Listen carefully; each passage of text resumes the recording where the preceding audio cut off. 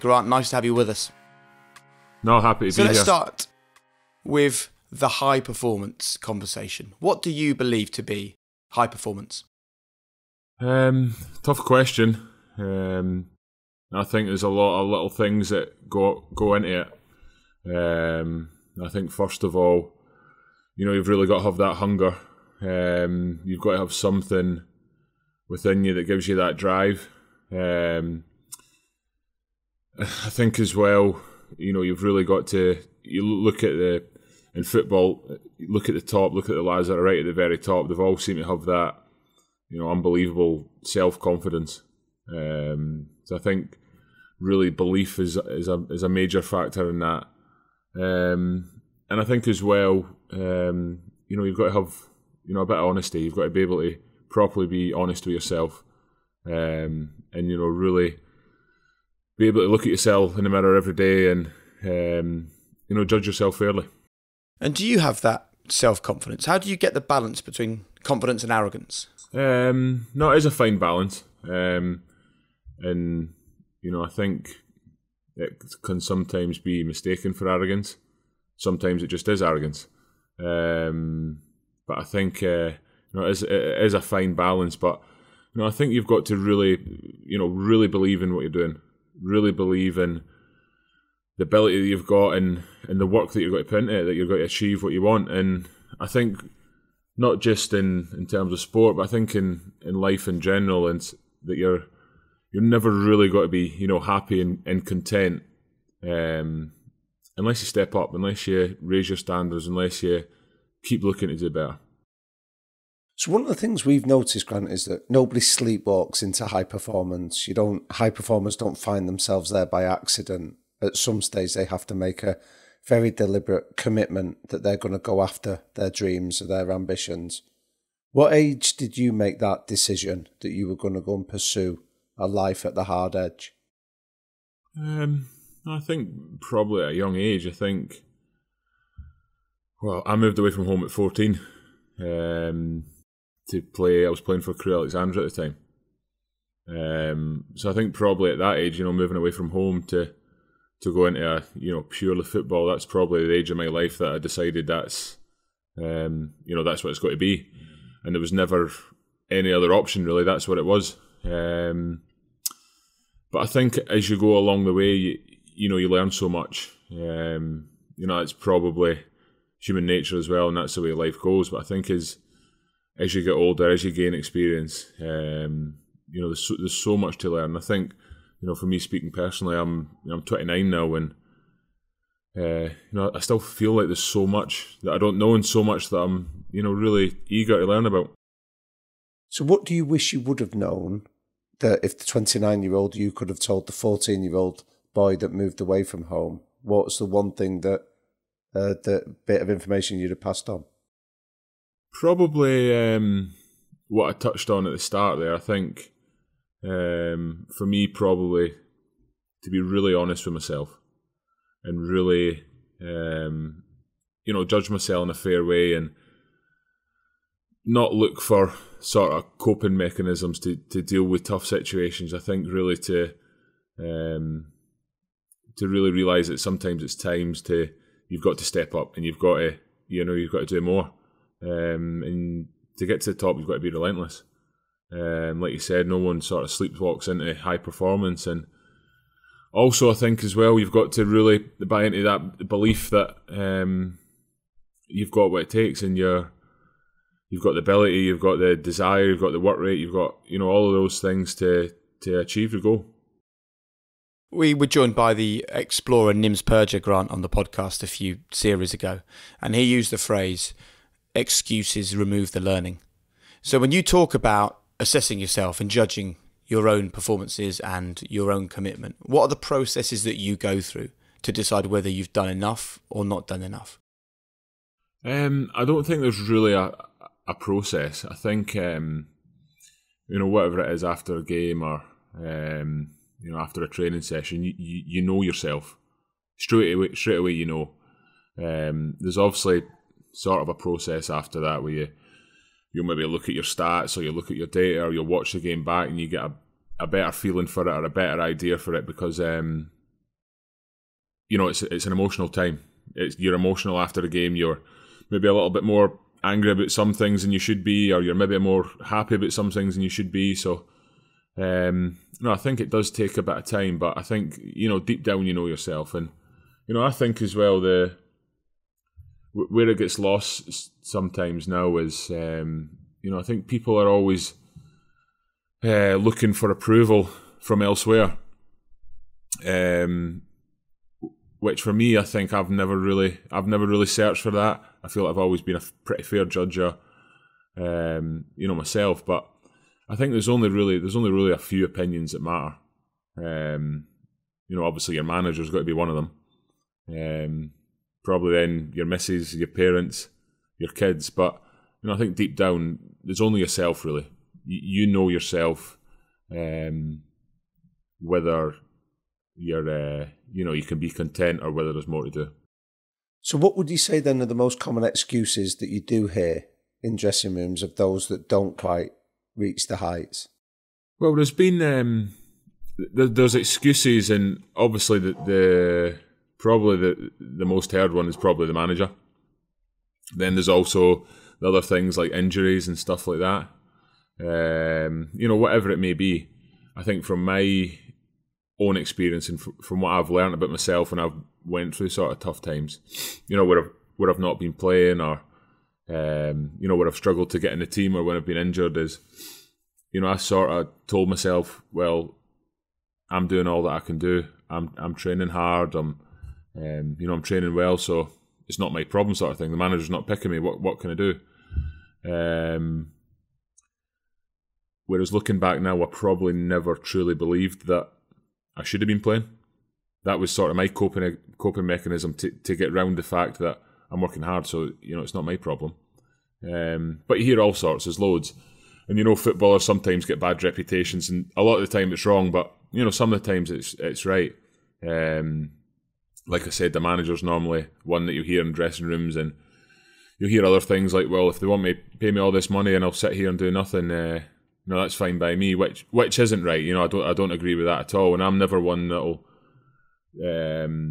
sort of down tools. Where I've had tough times, I'll never do that. I'll always do what's right for the team and what's best for the team and help however possible. But the little things that I could have changed is really being honest with myself and really believing that I could make a difference. And what about being honest with other people? If you hear those excuses being made in and around the dressing room and the changing room, tell us how you react to that. Damien talks about cultural architects, people that set the standard, set the tone at a football club. And I think that the messages that I've had from Stuart Webber and Daniel Farker and others is that you are a cultural architect at Norwich. So would you share with us how you go about your work? Again, I think probably one of my strengths is, saying exactly how I see it. I think probably what you see is what you get with me. I think which has always been one of my strengths. I tend to be honest with people, and I wouldn't be shy to make my feelings known. But saying that, I think as a captain that it's got to be done in the right way. It's not about going in and shouting and screaming and swearing at people if you're not happy. But at the same time, there's definitely circumstances where people need to be told in no uncertain terms what's expected of them, what the manager expects, what the players expect. But I think fortunately for me at Norwich, that they do really well in not signing arseholes, and if they do sign an arsehole, it doesn't last very long. And why doesn't he last very long? Because it's people that are motivated the wrong way or don't fit into the culture that we've got at the club. They're quickly found out. There's no hiding place. Like I said before, there is a fine line between confidence and arrogance, and if there was to be someone like that in the dressing room, they would get found out pretty quickly. And Stuart and the boss as well. They won't stand for it, and it won't happen. Finding them out is one thing, dealing with it is another. So how does that work as players? Is it a direct conversation? Is it quiet conversations? How does a football club deal with a person that doesn't fit? in your experience? Well, the manager here is, I think first of all, your attitude needs to be right. Your attitude needs to be right, and your your mentality needs to be right. And if that, he doesn't miss a thing. So first of all, the manager will probably notice it before the players.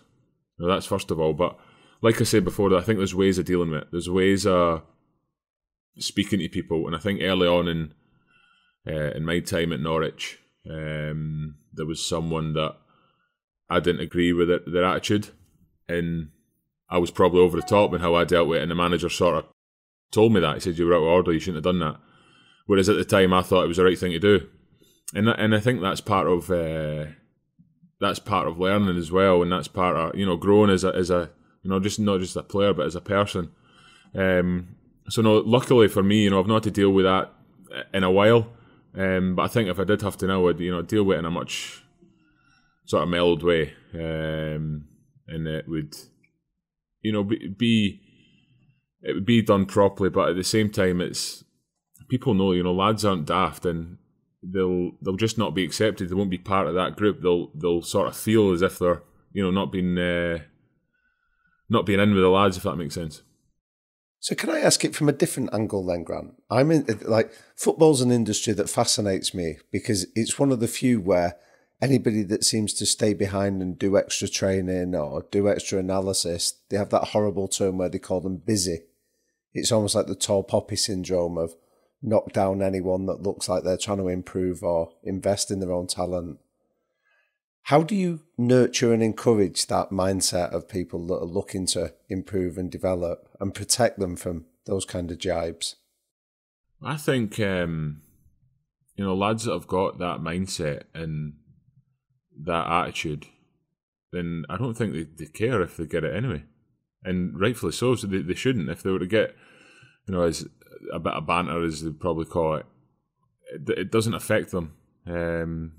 Because their motivation is something that, what does it matter if someone calls you busy? And that's never something you really have to deal with in a dressing room. I think that there is a fair amount of banter that goes on, but lads that have got that mindset and that focus couldn't care less whether there was people saying they were busy or people saying they were doing too much or whatever it may be. That's just the way it is. And I think the sort of mentality we have at Norwich and how hard we train as well, and what the manager demands of you,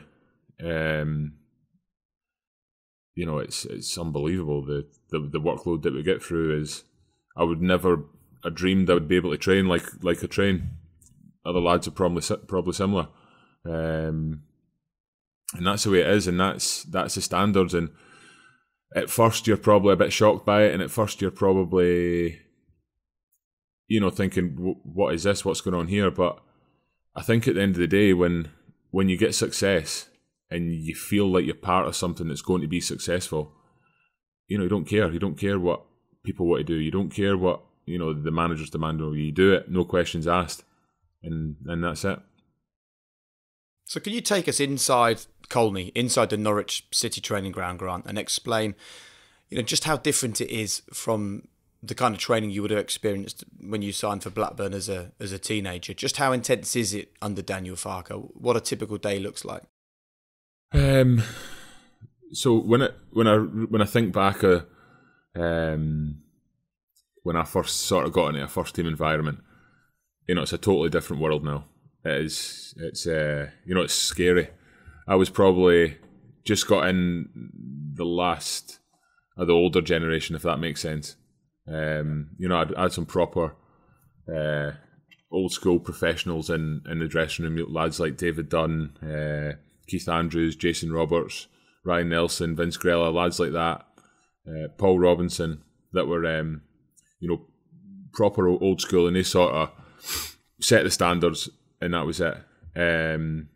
But training was, thinking back, probably a bit of an old school British training regime where it was win on a Saturday, you're off Sunday, Monday, train Tuesday, off Wednesday, train Thursday, Friday, play Saturday. Whereas now you'll get a Monday off and that's probably about it. Tuesday's a long session, a tough session. Wednesday's a double session. Thursday's a bit lighter, and then you step it up back up again going into the game on Saturday. Sunday you're in for a recovery and a sort of debrief. The manager will fairly often go through video of the game the day before. And I think again it's every detail is looked at. There's no stone left unturned. I think I've never spent as much time in a meeting room in my career. I'm not sure there'll be any team in the country that spend more time in an analyst room. And again, like I said, at first you're thinking what's going on here, but it's the norm now. It's the norm, and that's the standards that the manager's set. And because it's becoming the norm, because the lads are buying into it, it's accepted, and that's what success takes, and that's how committed you need to be, and that's how much you need to give if you want to be successful.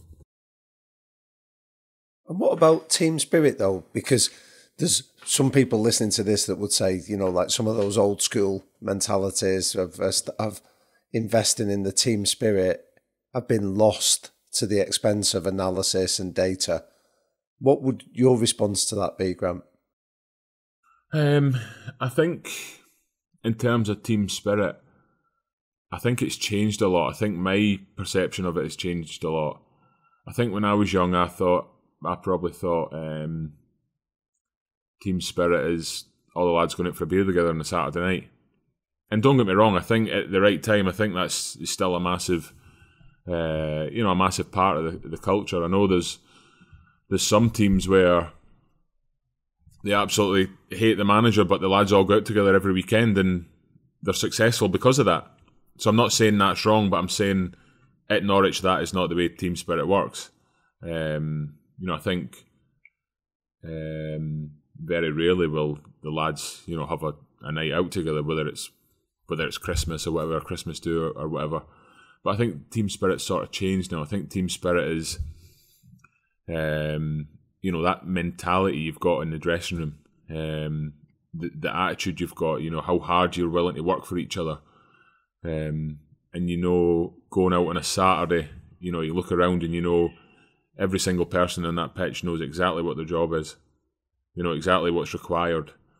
And having that belief in the team that, knowing the team never knows when they're beaten, you're always got to fight for each other and you're always got to back each other up, whatever happens.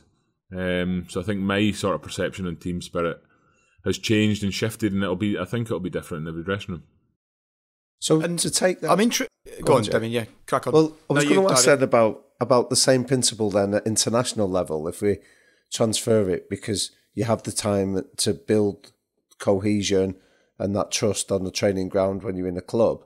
How do you accelerate that process when you bring an international team together? It's hard. It's difficult to answer that question because it is very difficult, because obviously your time spent away with internationals, normally 10, 11 days. But I think because of the common interest and the pride of playing for your national team, I think that probably plays a big part in it. Speaking for Scotland, I know how proud all the lads are to go away, and that's what you're fighting for. You're fighting for your country. So I think that probably helps. But it's important. Remember, the lads are away and they're in the hotel for 10 days altogether, so you're spending a lot of time together as well. So that probably helps to accelerate that process. But again, it's team spirit's always easy when you're successful.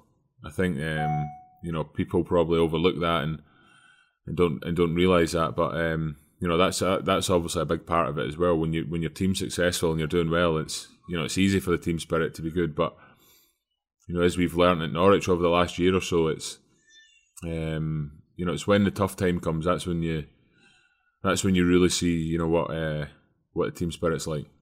So what did you learn then about yourself and the players around you? And we'll talk about the brilliant promotion you've enjoyed this season. Let's first of all talk about the relegation. When we had Stuart Webber on the podcast, he said that he knew with quite a few games to go that Norwich were down. And in his head, he'd already made he said he grieved for the fact that Norwich had been relegated, and it was already an excitement about being successful in the Championship. When did you feel that it was inevitable, and how did you deal with it? It was difficult for me. It was really difficult for me because I missed the last 9 or 10 games after after the restart, and for the biggest disappointment from a selfish point of view was I feel like I'd been playing well, and I feel like I'd finally found a bit of fitness and a bit of form. So that was frustrating. And also it's frustrating, being a senior player and being a captain and seeing the lads, go through what they went through in the last 10 games, and really disappointing.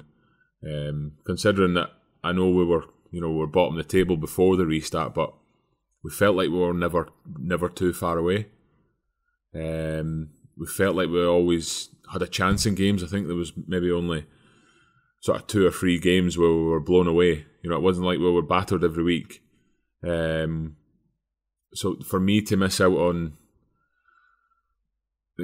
a time and a stage where the lads were really struggling, they looked defeated, they looked beat. When I feel like maybe I had a little bit extra to give, or a little bit of experience where I could have affected it, and I think I'm not saying for 1 second if I'd have been playing we'd have stayed up. That's not what I'm saying, but I think I could have affected the mentality of the lads going into games. I think I could have affected the attitude, of the team as a whole, which was disappointing for me. And I think, obviously, I can't remember when, I'd accepted it, but it was, it certainly was with a decent amount of games to go. And what changed then in that period between pre-shutdown, when we all felt like Norwich were involved and they were giving a good account of themselves, even if they were battling relegation, and then after the shutdown, when Norwich returned and didn't pick up a win? I'm sure you've all had this conversation internally. What have you come to the conclusion? Oh, it's hard. It's hard to put your finger on the answer to that. And still, I don't really think anyone will ever know. But for me, in my opinion on it, it looked as if the belief had gone a little bit. It looked like the lads didn't really believe that we had it in us to achieve what we needed to achieve. And that's sore. That's sore to take as a player. That's sore to see your teammates accepting that, and that was tough to take. But it's the same again when you ask the question, what was the difference this year? How did we turn that around?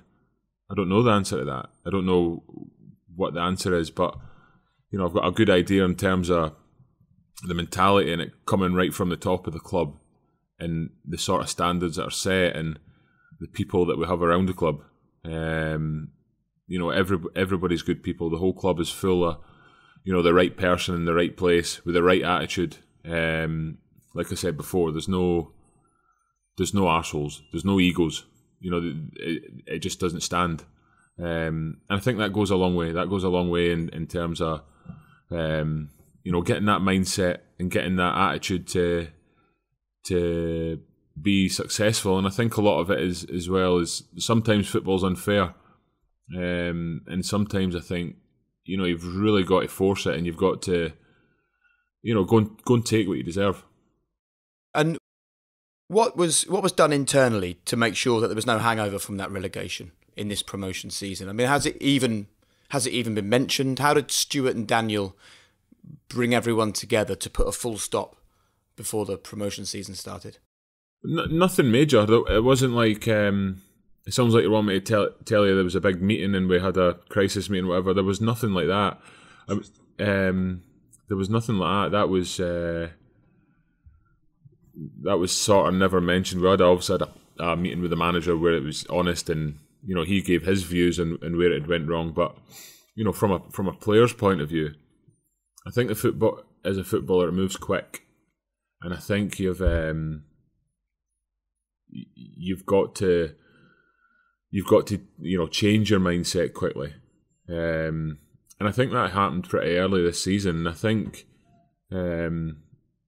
there was a couple of lads that were left out for a period of time because their attitude wasn't wrong, and I think that was the manager setting a marker to say, this is what is expected, and I don't care who you are. Which some people probably thought at the time, that's crazy, but it's worked. You look at the performances of the lads that that we're speaking about. They were unbelievable. They're unbelievable. For the remaining games of the season. So that's it, and I think, like I said, that's the standard the club sets, and that's the ethos, and that's the culture that's there. And we know that the most difficult part about getting relegated is changing the mentality from being underdogs every week to switching it to being the favourites every week, and the pressure being on. And we did have a bit of a slow start. But I think after that, we really kicked on, and I think the most impressive thing for me was whenever we went on a run where we won 5 or 6 games, or I think one of the runs we went on was 9 games, it was always after we had a disappointing result. If that makes sense, it was always after. I think of when we got beat at Swansea. I think we had a couple of draws and then we got beat at Swansea. After that game, we really went on, and that probably won us the league. That probably what went and got us promotion. How we were able to bounce back after that result. So, Grant, would you tell us about what you did differently in your role from being an underdog to then being the expected winner? What was the difference in terms of your approach? That's difficult to say. I mean, I think I probably had a period of time where I needed to be, really honest with myself and change a few of my thought processes and how I was going to approach stuff. And I think as a captain, that's a major part of your role.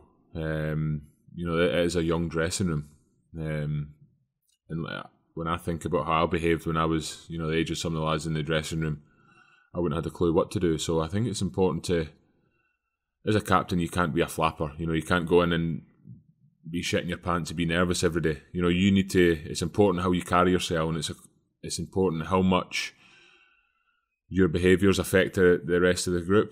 So I think it's very important to be calm. It's very important to be, look like you know what you're doing, basically.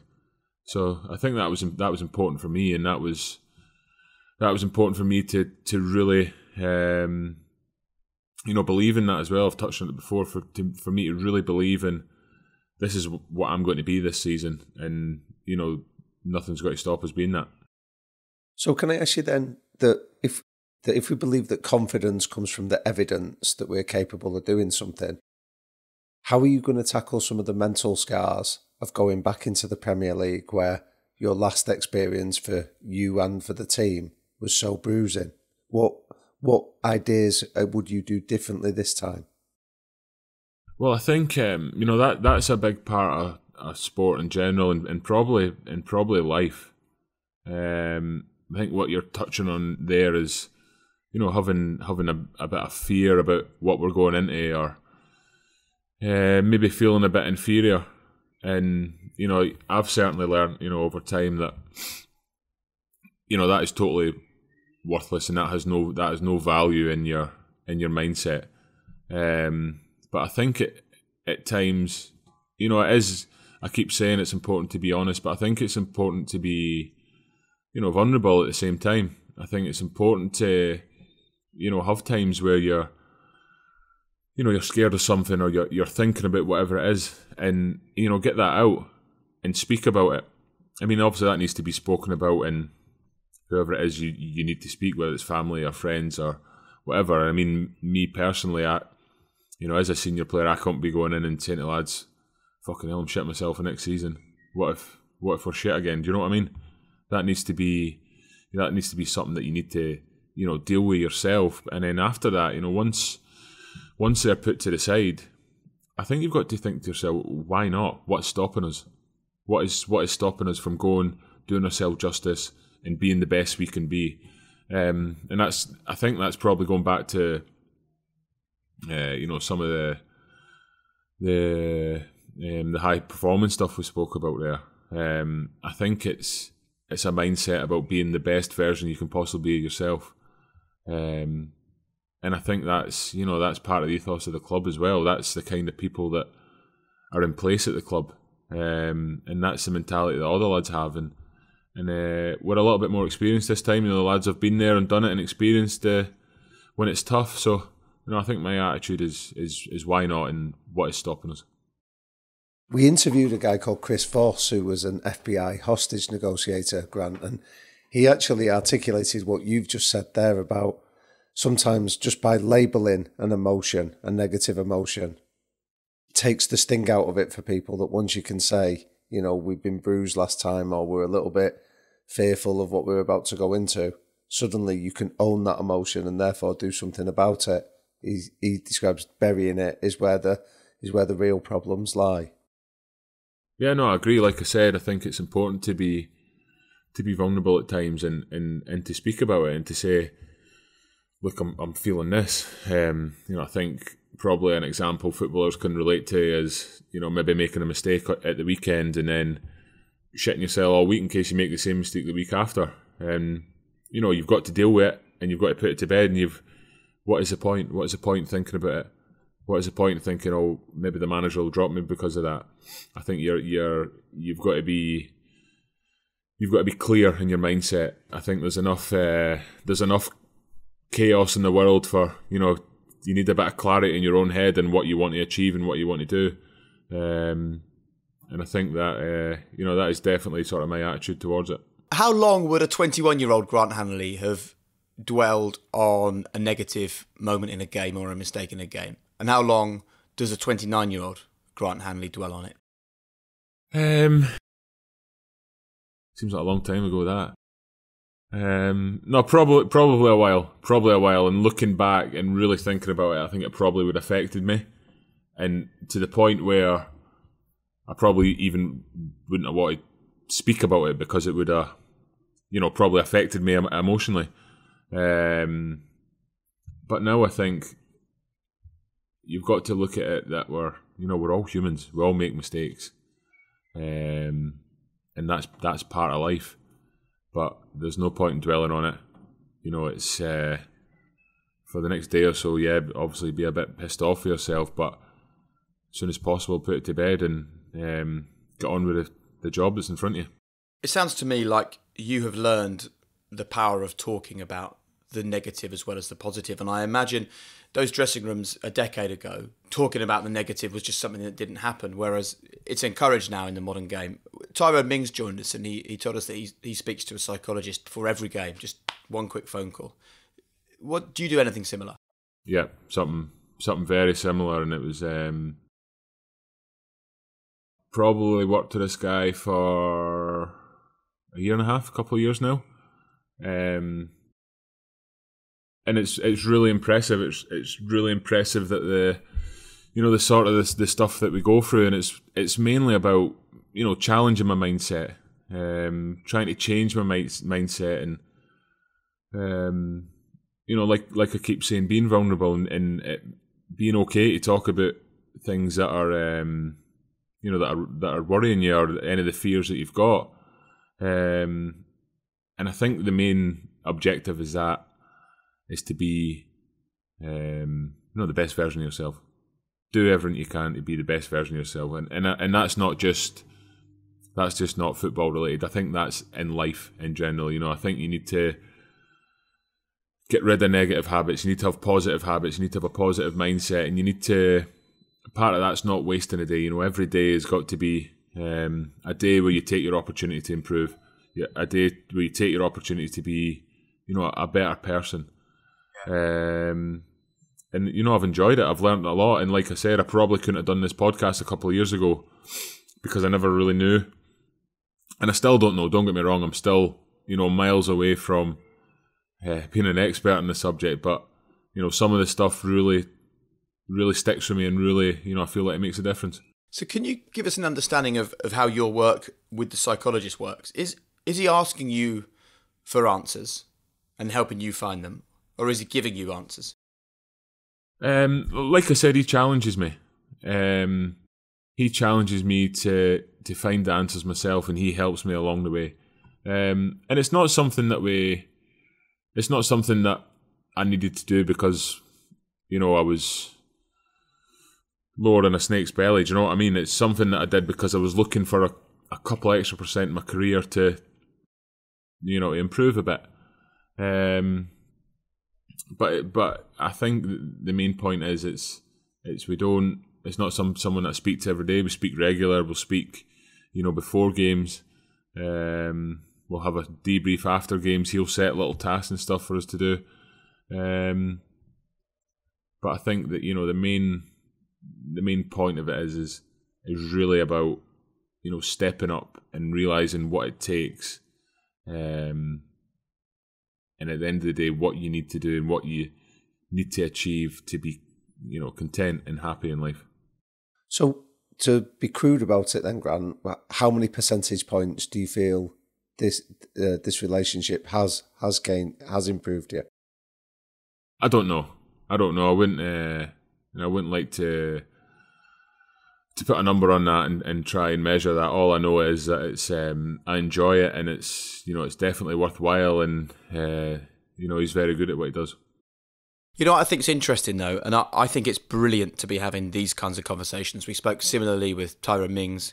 We had a similar conversation with Steven Gerrard and the pain he went through after the slip against Chelsea. Frank Lampard discussed it with us as well. Gareth Southgate talks really openly about the conversations that the England players are having and the importance of a psychologist. But even now, like when we're talking about it, I still sense you still feel like a slight need to just excuse it a little bit, like, I didn't feel I necessarily needed it, but it's helpful. Like, is there a full acceptance of this yet in football? Or is there still, even when you have these kinds of conversations, that tiny voice in the back of your mind and other players going, what are people going to think about this? Because from the perspective of myself and Damien, this is like only a positive thing. There's nothing negative that can come out of these conversations you're having with a psychologist. Yeah, no, I think, like, from my point of view, I couldn't really care less what anyone thinks anyway. So it's it's not something that I'm trying to hide from, or I'm trying to I'm trying to shy away from. But at the same time, I think you're right in what you say, and it's a conversation that's not openly had in dressing rooms. You'll never hear any of the lads sort of advertising the fact that they're doing this stuff, which I think it's a shame, really, because it's such a big part of the game, and I know from my experience, it's made such a difference, to my life in general, and also on the pitch. So for me, it's very important, and it's probably been the little bit of difference that's helped me improve. I want to go back to when you first became a captain, because you were in your early 20s. Do you think you did something specific where a manager looked at you and thought, he's captain material? It's something that I've done from a young age, sort of growing up with boys' clubs and locals teams and stuff. It always seemed like I was the captain. I'm not really sure. I was always an organiser. On the pitch, I was always an organiser, and I was never shy of giving my opinion, and I was never shy of telling people exactly how it was. But obviously, being made captain at 22, looking back now, it was probably the wrong decision. Not on my behalf, obviously on the manager's behalf, because I was nowhere near ready. It was it probably happened by default for the state of the club was in at the time. Blackburn was really struggling, and I was probably the only real option. I was playing every week. I was playing well.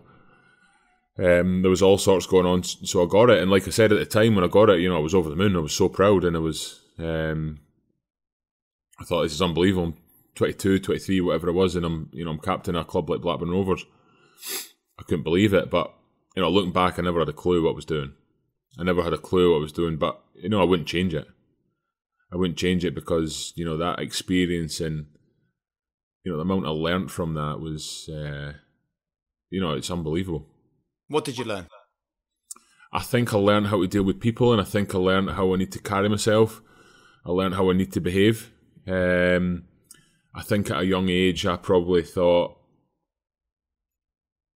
through insecurities that I need to sort of stamp a bit of authority, and that was probably the wrong way to judge it. I think about how I try and behave now and try and act, and I think about lads that have been captains. I look at lads like Russell Martin, how he carries himself. He's a true gentleman, Russell, and you know him, Jake. You can probably vouch for that as well, and just how he handles himself and how he carries himself in the dressing room, and how he wants to be the best for everybody in there. It's lads like that you really learn from, and I think that's a big part of it as well. I know everybody's got a different style, but I think Darren Fletcher as well with Scotland, seeing people like that were so humble and so down to earth and done everything they possibly could for the lads in the dressing room. I definitely learnt a lot from them. I think the best definition I've heard on the series we've done, Grant, has been when we interviewed Kevin Sinfield, that was a captain at 22 of Leeds Rhinos in Rugby League. And he said that he saw it as his job to help other people be better. How good were you at making other people better when you were a captain? At that age? Yeah. 0. That was. And now? No, I would say. No, I would say it's one of my. So how did you keep this captaincy then? If you now reflect on it as the fact that you weren't ready. I improved. I got better. I think I can remember I got it, and the lads came to me and said, "Right, we need to go and have a chat with whoever it was at the time about the bonuses and stuff like that." And I thought, what the fuck is that? Like, what do I need to do? Do you know what I mean? And obviously you learn and you pick up experience as you go. And now I'd probably say I've got a better idea on what I'm doing, and in that terms of things. But I wouldn't change it. Like I said, I wouldn't change it. I don't know why I kept it. Probably because I was playing and I was playing well. But that's it. That's it. And like I said, I wouldn't change it. I've learned so much from it, and I'm grateful that the manager made that decision at the time. And I always think that we learn a lot more in the bad times than we do in the good times. So what was the biggest thing you learned from that difficult period at Newcastle that has sustained you and helped you to move forward? I probably didn't learn it at the time. It's probably now looking back and, a few years down the line being able to reflect on it. I think it was tough for me because it was, probably the first time in my career that I'd, had a bit of rejection. I got there and I started the first game of the season and I wasn't in the squad the next week. And for me, that was like, mind-boggling. I couldn't believe what was going on. And as I said earlier, I think my coping mechanism with that was, well, I'm training well and I'm helping as much for the lads in that, and I'm trying to be there for everybody. I think that was my sort of coping mechanism to say, well, it's not my problem. The manager doesn't pick me. What else can I do, sort of thing. Where I think from pretty early on in my time at Newcastle, I was going through the motions. Really, I'd never really believed that I was got to get myself in the team at any point. And I think whenever I played, it was only because of injuries. It wasn't because I never earned my place in the team. Even when they first signed you, because they paid good money for you. When you first arrived, you must have believed, no? Well, I thought I'd cracked it. I thought I'm going to sign for Newcastle. I'm going to play every week in the Championship. We're going to get promoted, and my career's going to go upwards. And obviously that wasn't to be. And it was tough to take. And like I said, the type of person I am, I'm never one to down tools, and I'm never one to. I never like to look for excuses. So the manager was never really one that I was going to fall out with or have an argument with. But my coping mechanism was to say it's not my fault really. I'm doing all I can do. But then looking back, and I think if I was a manager, I probably wouldn't have played me either. Really? Yeah. Well, that's like I said. I never had that belief. I never really had that drive to think I can do this. I can get in this team. Which is sad for me, and it's it was probably tough for me to say for a long time, but that's the way it was. I still think if I got in the team and got a run of games, that would have changed. But really deep down, I didn't do enough to probably earn that. I think that's incredible honesty, and it shows how far you've come on your journey of kind of acceptance, really, of what you've been through. But I'm surprised no one there looked at a young player who'd got a big move and was at the biggest club he'd ever played at and thought, just need to put our arm around him and just let him know that he is good enough, because if we give him the self-belief, then we'll find the true Grant Hanley. I think, and as well, I probably had a bit of a bluff on, because I'm never one to sulk. I'm never one to come in and feel sorry for myself and let people know I'm feel sorry for myself. I was always coming in and, pretty lively with the lads, having a laugh and a joke and whatever it may be. And I remember the manager always used to want me having to be in the dressing room for games, because he said I was good for the lads. And at some points I kind of thought, that's a little bit of an insult, really. I don't want to be here to be good for the lads. I want to be playing. So at times that was tough to take as well. But and I think it was, you would never really. I could get away with it because my bluff was I'm lively, I'm working hard, I'm training well. But really, I never had that belief that I was going to get myself in the team, which I think was my. I think was probably my failure, and I think now I would deal with it a lot differently in terms of how I would approach every day and how I would have that belief that why not? What's stopping me? And what about your mental health at that time, Grant? Because the way you describe it, of you having to go in and put on almost a mask when you're in that environment, and yet you must have been struggling in different ways, like whether it's that belief that you had that you deserved to be there. How did you take care of your mental health during that time? No, my mental health was fine. There was never any issues for that. I mean, that was. I know it. And today there's obviously a lot of issues with stuff like that, and people need to talk about it. But there was never any mental health. It was more my personal pride that was probably hurt, because, like I said, it was my first experience of really having that bit of rejection. So it was probably my pride that took a bit of a whack in terms of that, and that was probably the hardest part for me. But I think in terms of going in every day to training, I had no problem with that. That was, being a footballer, I think you've got to appreciate you're going to work. So I think, I loved going into training. I loved being at Newcastle. I loved going in and seeing the lads and having a laugh and working hard. But that wasn't where my issue lied. Like, one of the things I've really admired in terms of what you've said in this discussion, Grant, has been that you don't really seem to care what other people say about you. Like, I'm sure you go into dressing rooms like I do, where after a game you see young boys sat on social media immediately after the whistle's blown, or they sat on the bus, like looking for validation from strangers in many ways. How did you learn not to care? Because I think that's a real skill that you can pass on to our listeners and to others. No, it's tough to put my finger on the real answer for that, and I think it's the world we live in today, and that's, you never got to change it. And for a lot of reasons, I can agree with the social media stuff, and I can see the benefits from it, but I can also see massive negatives. I'm not on social media. And I think for me, I don't need however many people tell me that they think I'm shit, and at the same time, I don't really need however many people tell me I've had a good game or that they think I'm a great player.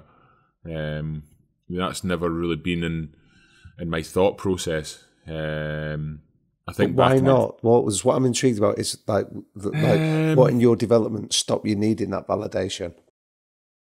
Because so many people do, by the way, Grant, and you'll see it from those players. I know that a lot of lads have got an issue with that, and I've seen firsthand how much it affects players.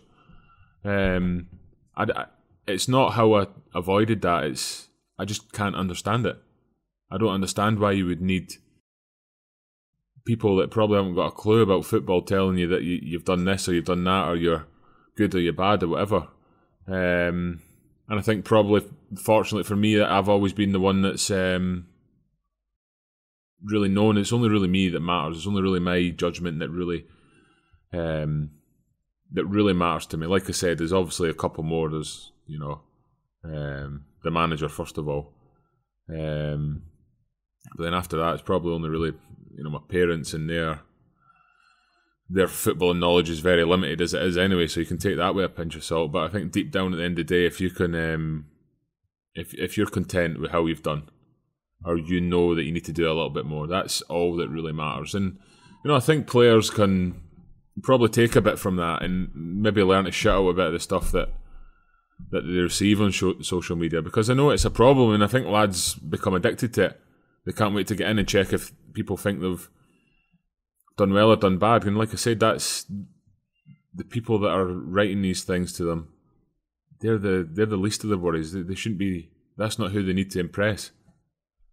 And it affects lads massively. So, I don't know what the answer is to tell them to stop doing it, but.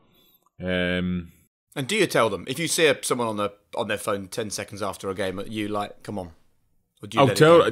It's not. That's not the problem with, because they're looking at what people are saying about them. It's more the fact that you shouldn't be on your phone anyway. There might be something that we need to talk about.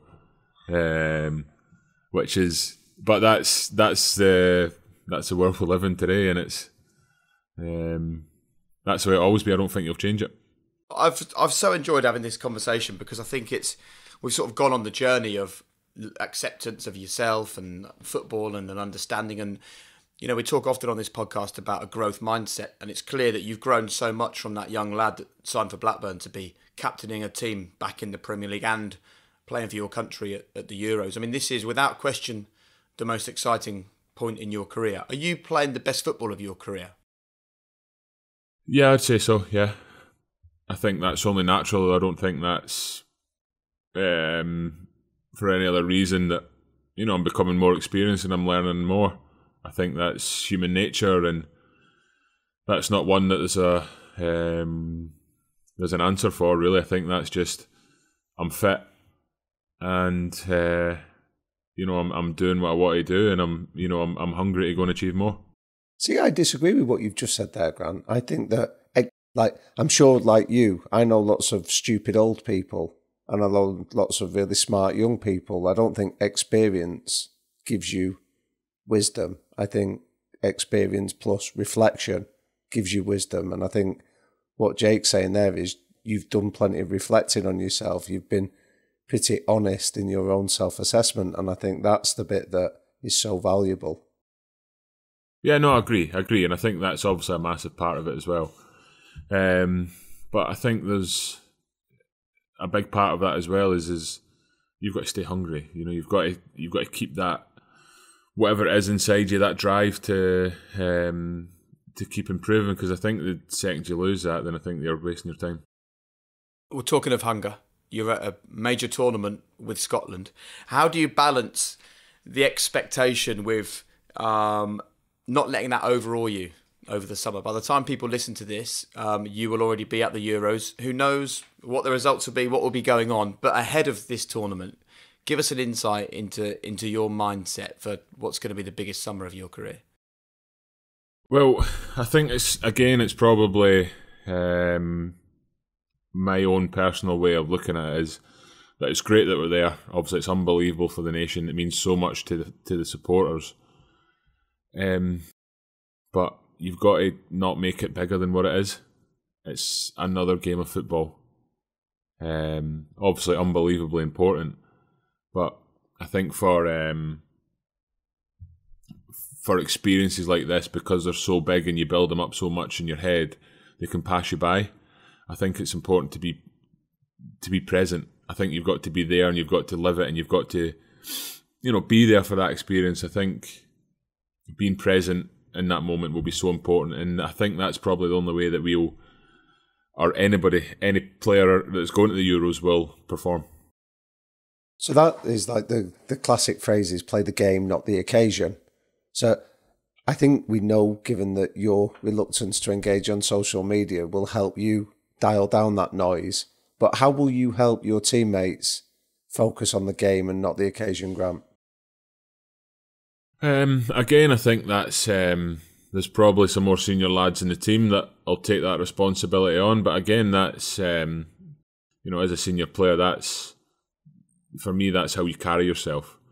I think you've got to. If you look calm, everybody will think you're calm. Does that make sense? Yeah. I think you've got to show that confidence and that that belief in what you're doing, and that's something that's really impressed me with the manager. Since I got back into the Scotland squad, that was, I've heard him saying it in numerous occasions. We've got to believe that we're good enough to mix it with these teams, and we're good enough to beat these teams. Which for me, obviously, as I've spoke today, you realise that's that's a big part of my mindset. So interesting. Listen, Grant, we've reached the point of the podcast where we do our quickfire questions. So we start with 3 non-negotiable behaviours that people around you have to buy into. What are your 3 most important things? Probably got to give you the same answer again here. I think honesty, belief, hunger, drive. What's one piece of advice that you'd give a teenage Grant just starting out on his journey? That is a tough one. Because I feel like I want to give you the same answer again. I think it's I don't know, because I'm a big believer in experiences, and I think that's everything that's happened in my career has led me to the point that I'm in today. And I think I've learnt so much along the way, and I'm grateful for that. And I think that there's not much I would say apart from just be relentless, just keep going, never give up, and believe in what you're doing. So is there any space in your life for regret? Not really. I think once it's done, it's done. I think once, whatever happens has happened, and I've mentioned it before with, your fears and your worries, and I mean, you don't want to be living in the past. I just said there, you've got to be present, and, I think that's so important for, not just football, but life in general. You've got to live in the here and now, and I'm a big believer in that. Your biggest strength and your biggest weakness? Biggest strength? Modesty. Yeah, probably. Yeah, I'll go with that. Yeah, thanks for that. Biggest weakness? Probably overcritical at times. That's something that I've had to overcome is, I keep talking about being honest with yourself and really judging yourself in a fair way, but sometimes I've been overcritical, and I've probably dwelled on things where, as I've learned, that it needs to be, put to bed, and you move on. And finally, Grant, your golden rule to living a high performance life? Golden rule. No, I think you've got to never miss an opportunity to improve. Every day is a chance to better yourself, and I think you've got to squeeze every ounce of potential that you've got inside you. And that's different for everyone. You've got to set yourself goals, realistic goals, and make the most of what you've got, because it's worth it. Wonderful. What a great way to end. And listen, I've found that such an interesting conversation, because I can see the progression from where it started at Blackburn and the potential mindset you had there to the way it is now at Norwich. And I think that you clearly don't really have an ego. So you in your head, you sort of say, oh, I've just sort of ended up now at Norwich playing for Scotland. But everything's happened for a reason. And there is a reason why you've ended up back in the Premier League, captaining a club and playing for your country. And it is because you have just grown massively on your journey within football. Yeah, no, I agree with that. And it's, like you just said there, like I'm modest, and I find it difficult talking about myself at times and talking about qualities and stuff. But it's been so interesting for me, and so I feel like, especially in the last couple of years, I've learned so much.